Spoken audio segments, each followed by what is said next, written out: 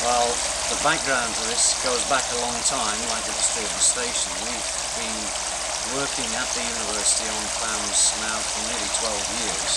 Dr. John Munro, when he first arrived here, was interested in clams, and he collaborated with his wife and two people from the chemistry department looking at the induction of spawning, how to get clams to spawn, because one of the basic things that you need to be able to do if you're going to grow something is to be able to spawn them on demand. So he started this work, and then he left the university, and a small amount of work continued, mainly on the chemistry of spawning, and then in 1984 ACIAR made a grant to the university which expanded the operation in terms of the numbers of clams that we're producing. At the moment, in the tanks that you can see around you, we have four different species of clams. For example, this one here, these are 6-month-old hippopus, the horseshoe clam. 6 months. These are now ready to go out in the field. We have in the tanks, you can see the little clusters of Gigas, squamosa, and the purple coloured one is Tridacnacrocea.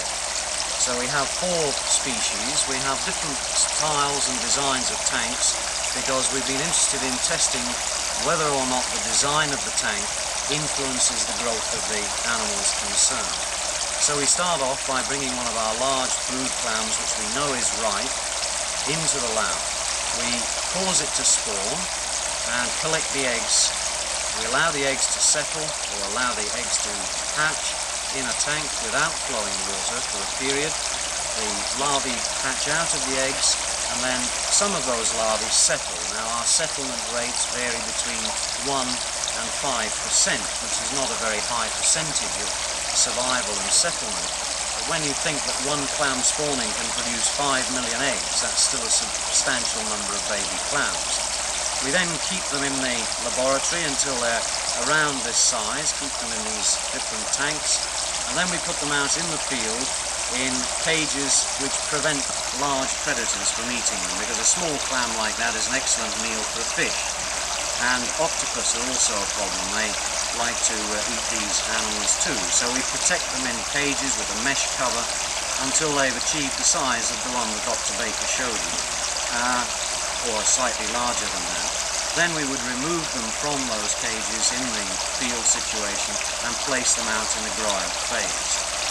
We're obviously interested in producing numbers of clams, as Dr. Baker has explained, both for potential commercial clam production, but more importantly from the point of view of conservation, because all of these species of clams are in fact on the appendix to the CITES Convention. CITES is a convention on international trade in endangered species, and all of the clams have been listed on the appendix to that international agreement.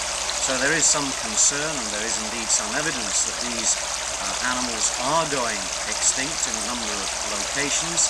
Hence we need to find a way to produce large numbers to restock groups, and also of course for commercial and for subsistence production systems.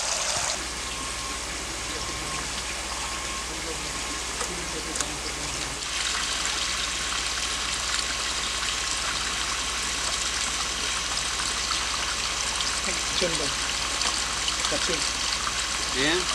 You want it closed up? I think it's closed. No. Oh, well.